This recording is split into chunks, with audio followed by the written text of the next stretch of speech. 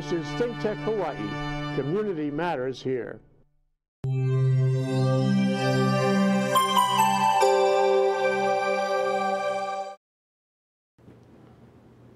Guys, welcome back to the Prince of Investment live right here in Honolulu, Hawaii. Thank you guys for tuning in all across the globe. This is episode number 11, and we still haven't gotten canceled. Ain't that great?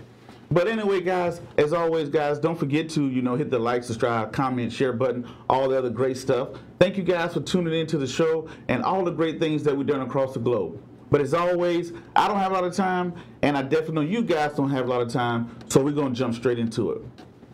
So, as we always talk, this is a financial literacy show. Have we done over the episodes where we talk different topics ranging from investing to insurance to stocks, business, all the other great stuff. But today I have a very, very, very special guest calling in from all the way from D.C. Her name is Miss Angela Rich. She's done so many great things in philanthropy to all in financial literacy. She had to tell a lot of this stuff. But I know one of the keynote things that we saw was by her being on the Forbes, mentioning by Forbes as being possibly the next Steve Jobs. I think that's pretty awesome to have a minority female have that type of title and prestige. But she has a long, long history. And without further ado, guys, Miss Angela Rich. How you doing, Miss Rich? Hi, I'm doing great. Thanks for having me. Awesome, awesome. So the people out there who don't know who Miss Angela Rich is, tell them who you are. Well, I'm not quite sure who Angela Rich is. Angel. The one and only Angel Rich. sorry about that. Angel. Yeah, so basically Angel Rich is a little girl that's fourth generation Washingtonian from D.C. that grew up to have a passion for financial literacy and became the next Steve Jobs. So I'm very excited to share this story and journey with you all. Okay, awesome. So how did you, being this little girl from D.C., how did you get into, I know you had this history of your family being into, like insurance, if I'm not mistaken. But what made you take financial literacy by, what made you think it's so important? What made you just, out of all the things you could have done and all the great accolades that you have, what made you take financial literacy? Well, I always felt like it was important, coming from a life insurance sales family, having grown up traveling around the country, hearing different pleas from various different walks of life. I always wondered why people couldn't manage their money. Mm-hmm. And so it embedded a passion within me to figure out different programming to help people better understand how to manage their money. And as I grew older, I realized that that was actually financial literacy. I didn't know exactly how I would go about implementing it in my life, but I knew that I wanted to have my legacy be financial literacy in some type of way. Okay. Awesome. Now that you said that you grew up with a family of financial literacy and that how it was taught and how you figured out a way to do things like that, I saw that, you raised over, $200,000 for this app for teaching financial literacy. Could you tell us about the app?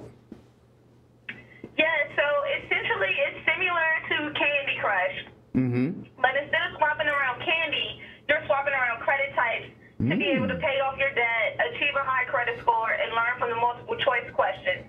So it's basically a almost tricky way of teaching people how to manage their credit. The different pieces that you're swapping around represent the Fair Avid credit reporting system, so you're learning the components that go into the actual scoring of your credit score, if you will. And so we've been named the best financial literacy product on the market by the White House Department of Education, as well as J.P. Morgan Chase. And recently we was named one of the top 10 apps in the world by Google and have been adopted into their top 50 apps department. That is so amazing. So, Miss Rich, how old are you right now? If you don't mind me asking, I know that may be, a personal question. I'm 30. Look at that, right? And the reason why I asked that, I know that you're a young lady, but I wanted to just say, a young African-American woman, young black woman who has grown up and done something in technology. And what's the name of the app that you just mentioned? It's Credit Stacker. Credit Stacker. And it's free. Yes. Credit Stacker and its own app. It's on the Apple Store and Google Store. Yeah, it's on both. Yeah. Okay, so everybody out there, parents, it's a good thing. I'm guessing for parents, school teachers, and stuff like that. Credit Stacker that you can download and help teach kids about financial literacy and financial education. And that was amazing how it's available on phones as well as tablets and wearables. Wow. Okay. Great. Great. And I like the concept where you took Candy Crush because it's like putting medicine in the candy, right? You know, you kind of, you know, you make candy, so you kind of put a little medicine in there so it's not dry. Because I know financial literacy could be pretty dry. So now, my next thing is that you said about growing up with a family around insurance, right? How do you think insurance plays a role into financial literacy? I think that insurance is the foundation of financial literacy. It is literally the most risk-sensitive financial product that you can buy. The only thing more or less risk-sensitive than insurance is cash. And so basically, once you get a certain amount of cash or even just a little bit of cash, the next best step is a life insurance policy. You actually can save more in a life insurance policy than you can a bank account. So immediately after somebody, you know, they have the cash and they have this bank account, the next step is to buy a life insurance policy. Okay. And I'm glad that you mentioned that because, you know, when you think about the world of investing, most people think of, you know, real estate, maybe business.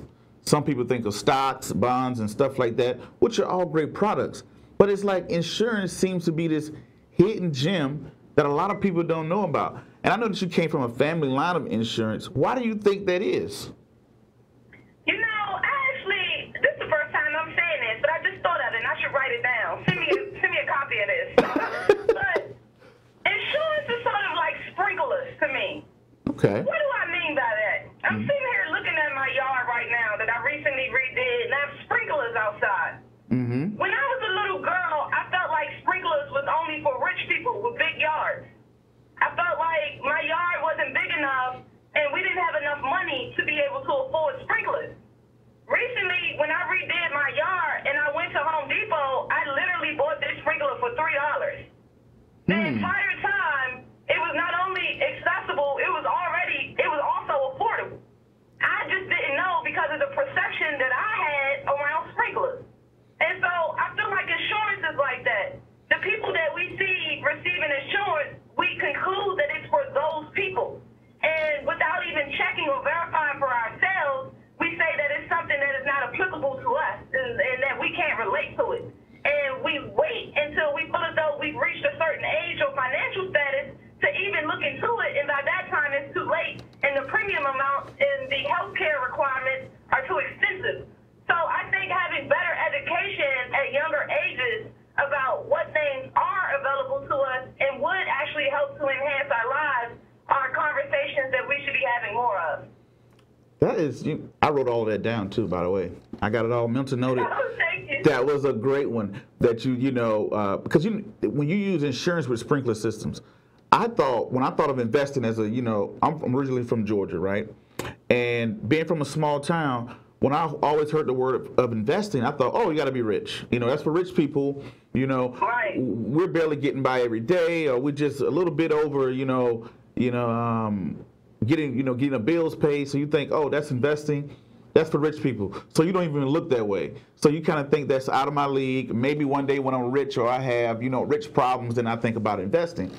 But then, like you said, when you look and you learn, you say, wow, I can get an insurance policy for this cheap. And one of the things is, what is the question I want to say? How does insurance, like you said, it's the foundation of a financial plan. How does insurance play a role into generational wealth? Well, that is a very easy answer. The number one way that other races have been able to come up over time is through life insurance and passing down that wealth. When somebody dies in other races, the family wealth increases because they just received insurance and an inheritance. In the Black family, it usually either stays the same or actually decreases, and we have to put up a GoFundMe to even pay for the funeral. So not only does insurance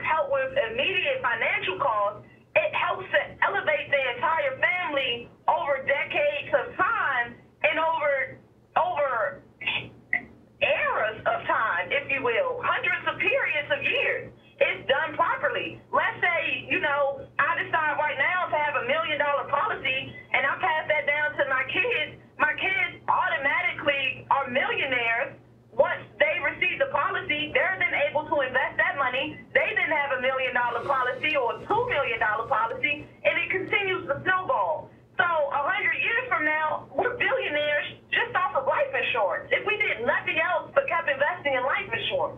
And so I don't think that people realize how easy it is to actually formate that snowball and to get it going. Okay. Now, that's very true. And the reason why I asked that question, I said, hey, you know, I don't want people to always hear me say it over and over like I'm beating a dead horse. I like to hear other people say it and get their perspectives on it as well. Now, another thing you mentioned earlier when you looked at the world of investing, you said, hey, insurance is like one of the most risk sensitive. Can you explain that to somebody who says, what does she mean by risk sensitive? Yeah, so whenever I teach people about financial literacy, I start by having them draw a line on a sheet of paper, and everybody always looks at me like, where the heck is she going with this? I thought she was supposed to be smart. And I say, draw a line on the sheet of paper. On one end, I want you to write risk sensitive. On the other end, I want you to write risky. And basically what risk sensitive means is you are sensitive to risk. You are allergic to losing bets, basically. And so when you decide to do something, you want it to be as de-risked, as low risk as possible, where it's pretty much a guarantee that it's going to work out. And on the opposite end, you have something that's extremely risky, like Bitcoin, or just straight up shooting the lottery, or gambling, different things like that. And so basically, it's important for people to understand their risk tolerance before entering into financial agreements and purchasing financial products, because you may find yourself in an agreement or have purchased a product that is actually above your risk level. And so you have to be conscious of that, because when times get rough, you might end up pulling out money or making unwise decisions that you wouldn't have normally made if you had invested at your appropriate risk level. So at a minimum, everyone should be interested in life insurance, because there is no drawback. I would love to have a debate with somebody that tells me the reason they should not have life insurance. And so I think that at a minimum that is important, and to understand your risk sensitivity. Awesome. That's a great way you explain that. So I want to make sure everybody out there understood about the risk sensitivity. Now, another question for you, since you said about life insurance and how it passes down and stuff like that, and, you know, financial literacy and your app, Credit Stacker, you also written books before, right? Yes. How many books have you written? I know you've written one at least. Yes, so I have written one book, and I've written a ton of research studies that, actually I've written 2 books, but I've only published one. Got it. And so the other one is sort of a curriculum, if you will. So we have the Wealthy Life Financial Literacy Curriculum, which is a textbook. I guess it's good. Well, technically, yes, you're right. I've written a textbook and I've written a book. History of the Black Dollar. Some people argue that is also a textbook. I'm a nerd. I can't help but write in textbook style. And so History of the Black Dollar goes from slavery to present day and takes people on an economic journey and explains the contributions that blacks have made to America to make it the capitalistic society that it is today. And so that is actually my pride and joy. The foreword was written by Dr. Maya Rockymore, Elijah Cummings' wife. I just got my first box of them yesterday. Awesome. And I am so excited to kick off a tour with this book in February with Representative John Lewis, who marched with Martin Luther King. And I just received that honor last week, and I'm kicking off at the National African American Museum with him on February 12th at the Tell Them We Are Rising screening. So it's been a quite exciting journey writing it, and I look forward to sharing it and promoting it over the years to come now. When is this book released? It was released on April 27th, earlier this year. Okay. To the Congressional Black Caucus at the Center for Global Policy Solutions Summit with Dr. Maya Rockmore. Okay, so the first two people to comment, the first two comments that I see, whether it's YouTube, Facebook, Twitter, Instagram, or whatnot, a podcast, however you maybe get this episode, the first two people to comment, we're going to purchase you 2 copies of her book, and we'll have them sent to wherever you at around the world. So that's it. Oh, wow, thank you. Well, you can get it on Amazon.com. It's $25, and it's definitely a great read. Some schools are currently considering making it required reading. I definitely feel as though it should be required reading, and it is not your typical Black history book or your typical economics book. It definitely creatively combines the two fields together to give you a holistic and complete perspective from the first slave to present day as to what happened to the Black dollar in our economic journey. Okay, awesome. So now out there, if you guys want to follow Miss Rich, right? She has an app, Credit Stacker, which I'm definitely going to check out. I know, my producer's talking to my ear. He told me I got to take a break. So, guys, stay right here. Stay tuned to the Prince of Investing, and we'll be right back. Thank you. This is ThinkTech Hawaii, raising public awareness. I just walked by and I said, "What's happening, guys?" And they told me they were making music.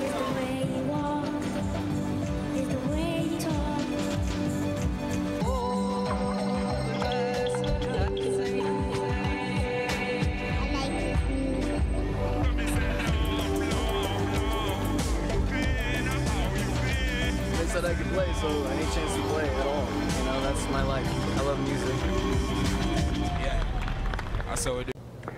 Hi, I'm Pete McGuinness-Mark, and every Monday at 1 o'clock, I present ThinkTech Hawaii's Research in Manoa, where we bring together researchers from across the campus to describe a whole series of scientifically interesting topics of interest both to Hawaii and around the world. So hopefully you can join me 1 o'clock Monday afternoon for ThinkTech Hawaii's Research in Manoa.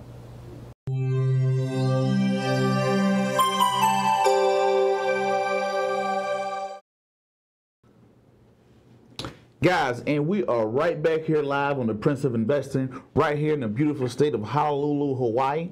We have if you guys are just tuning in, we got Miss Angel Rich here on the line here. She's talking about her app, her app that she launched called Credit Stacker, which is available on Apple and Google Play, and that is listed in the top 10 in Google, right?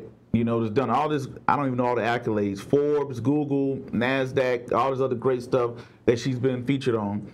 And she's talking about her new book, which she's getting ready to do a book tour here with Congressman John Lewis, who we all know is famous for Selma and Bloody Sunday and stuff like that.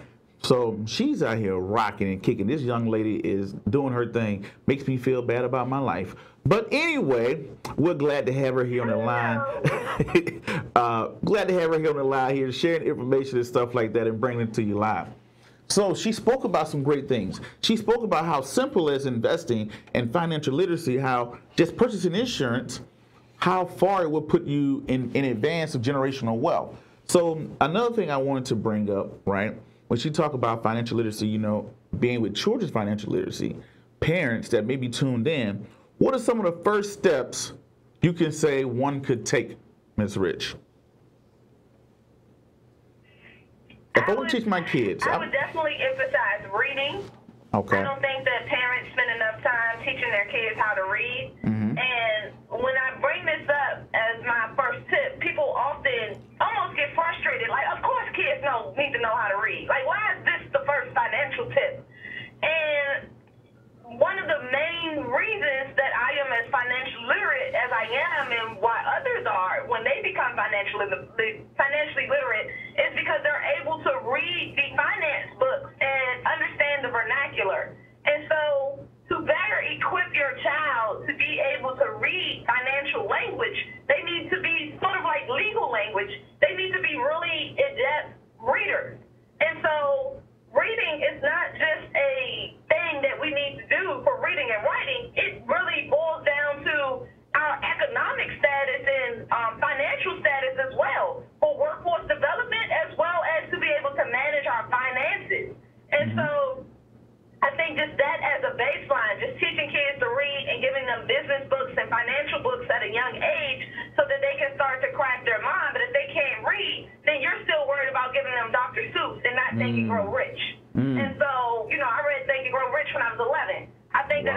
important that parents do that. Like, seriously, I would really like to see more of that. Secondly, I think giving stock on kids' birthdays and holidays can also be great. I think investing in high-risk growth stocks is a good one for their birthdays because it gives them 10 or 15 years to work out. And if you creatively choose them each year, it's highly likely that at least one of them will pay off for the long term and will have been a good investment for the child. In addition to that, a 529 plan is also good. It helps to, freeze the college tuition of a school that your child might potentially go to. Let's say everybody in your family went to Hampton. You're pretty sure your child is going to go to Hampton. You might as well go ahead and get a 529 plan on Hampton. Now, you don't have to send your child to Hampton. You can choose to go ahead and send it to Morgan. I mean, that's your problem if you choose to do that. It's like, nah, shout out to Morgan. But, but yeah, if you choose to go to another school, you can do that. But for whatever school you wrote down at the year that you got the plan, it freezes the tuition of that school. And it helps for you to start putting money towards college tuition right now. And I actually think they may have even changed it where it applies to the whole state that you do it in, but don't quote me on that. So a 529 plan, reading books, stocks, and then as the child gets older, it's great to add them to good credit. Now, if you're not necessarily paying your bills on time, it's not so good to add them to your credit. But if you have a great credit score, it would be great to add your child to a credit card so that they can start to build credit once they graduate high school and college and different things like that. Okay. So some pretty great tips, right? Now, you just named out, hey, you know, start off by reading, buying a particular growth stock. When she means by a growth stock, people are like, I don't know, what is a stock? She's speaking about probably one of your technology stocks, something like a Facebook or Apple or, you know, that has the potential to grow. They usually take a little bit more of a risk, but, you know, that's what she's speaking of. Usually a growth stock is something like a technology stock or something like that, right? So when you go into, she's saying, hey, get into a growth stock. Start reading, which is very important because if you can't read, then you got some problems with understanding financial literacy, right? You have to be literate in order to be financially literate. So, and you know that's a pretty important step. Now, when you're doing these things, and you know, you're speaking of some, these are, we live like right now today, the stock market the Dow Jones crossed a new high, over 23,000 points. This is the highest the stock market has ever been. We live in the richest country in the world. Stock market has over 22 trillion, not million, not billion, but $1 trillion in market capitalization. We live in the richest country in the world. The market has been roaring this year and last year, just for the last 3 or 4 years. And why do you think this is not taught as a child? Why didn't I didn't really start to understand what investing was till I was about 24, 25, and I was an early bird. I was an early bird when I started, like, hey, trying to figure this out. Why do you think? Because my parents just taught me, hey, save your money, work and retire, and that's it. They didn't really understand it. Why do you think this is not taught at an early age? I think because most parents don't understand it themselves. Like, actually, I know that. I don't know the exact statistic, but it's well over 80%. And it's 69% of teachers don't feel adequate to teach financial literacy. And so you can't teach something you don't understand yourself. And I think oftentimes, even the parents that may do well financially, they hire a financial advisor. It's not because they knew what they were doing. It was because they reached a certain point, had enough money to be able to hire someone. And if that advisor didn't have their best interest or didn't know what they were doing, they were also messed up in the long run. So there has been less and less people over the past 100 years that has understood how to actually manage the stock market, and there was never a lot of them to begin with. But the conversation has become even more privatized over the years as this sort of wealth gap expands, and you have less at the top and even more at the bottom. So the information continues to circulate and remain at the top and not filter down to the bottom. So it's just a matter of parents taking that step to educate themselves and bring the kids into the conversation along with them. And we unit. Very true. And the thing is, when you hit someone at a young age, right, you are, like, I don't expect to, when I go teach kids, I don't expect them to, like, understand what credit is once they walk out of there and understand investing. It's just you're planting these little seeds. Because think about it, I'm 33 years, I just turned 33 years old, and one of the things, I can still hear my mother's voice from when I was 5 or 10 that I didn't understand at the time, that didn't make sense. But now today I'm like, wow, that makes perfect sense. So sometimes it's not about, hey, I want my kid to come in here and just play the stock market and be the next genius or anything like that. Sometimes it's just about planting those little seeds. And I don't want to make my son a trillionaire or whatever the case may be. I want him to have a better situation than I had. And then all I want him to do is financially to create a better situation than he had. And then my grandchildren to create a better situation and go on like that. So some people say, I don't have a lot of money, I don't have a lot of time and stuff like that. How can I do it? It's just that taking that little money and giving your kids just a tad bit better situation than you had when you graduated college. Even if it's $1,000. Hey, when I graduated high school, I had 0, but my son has 1,000. Then your son takes it and he does something. So that's the whole point of it. But now we're coming to the end of the show, and Ms. Rich, I wanted to, I know you got your app, Credit Stacker. I will be downloading that and checking that out here after this, after the show is over. So go out and check out the free app that she has that encourages and helps with financial literacy. She has her book. Like I told you, the first 2 people to comment here, you will get a free copy. Don't text me, don't call me. Just comment here so I can see it. It's in the public. You send me your address and you'll get the book out to you wherever you're at around the globe. Second thing is, what we also want people to do as well is to, if you want to get in contact with me, Rich, I'll let her explain all that other good stuff. But support her, look out for her, and I really like what she's doing. This is a young lady doing phenomenal things, Congress, White House, all the other great stuff. But before we get out of here, Ms. Rich, is there anything that you want to leave? And how, if people want to get in contact with you, all the other great stuff like that, what would you like to say to them? Yes, well, definitely check out the book on Amazon.com, History of the Black Dollar. Download the app, Credit Stacker. It's on Google Play and iOS for free. Follow us on Instagram at Wealthy Life, or me personally at AngelRich27. Also on Twitter at Wealthy Lifers. On Facebook, Wealthy Lifers. And I'm most, active on Facebook on my page, Angel Rich. So I'm pretty responsive. Feel free to LinkedIn me. And we're looking to partner with anybody in the name of financial literacy. Let's reduce poverty together. Okay, awesome. And is there anything else you want to mention about your book? I know it's on Amazon. Is it just hardcover, paperback? Is there audio and ebook, or is it just, Yes, there is an ebook and there's a hard copy. And we're thinking about doing audio. I said if I got 10 requests for it, so that just made my 6th. Okay. So we'll see. I don't know. But there's definitely ebook and hard copy already out there. It's been doing quite well. We've been getting a lot of great feedback on it. Great, Ms. Rich. Thank you for stopping by and taking the time. As always, guys, this is the Prince of Investment, episode 11. I'm your host, Prince Dykes. Thank you guys for tuning in each and every Tuesday at 11 a.m. Hawaii time.